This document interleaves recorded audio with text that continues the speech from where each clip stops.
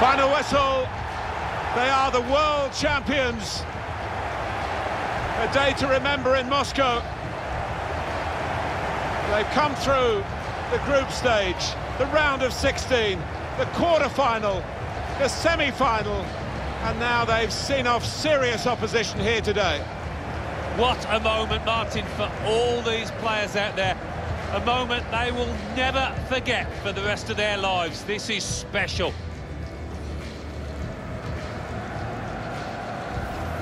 Against their names in football history, long after they've gone, it will say world champion. There's no higher accolade.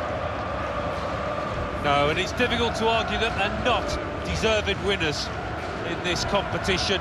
To a man, they gave it their all out there. Champions of the world, the best feeling in the world. They're on top of the world.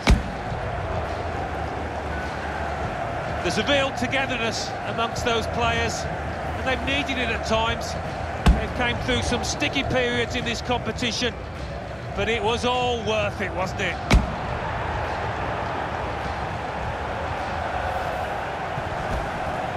Sharing it with the supporters, where their families are as well.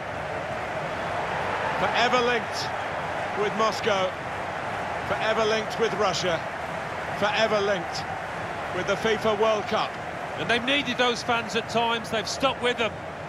And quite rightly, they acknowledge that support.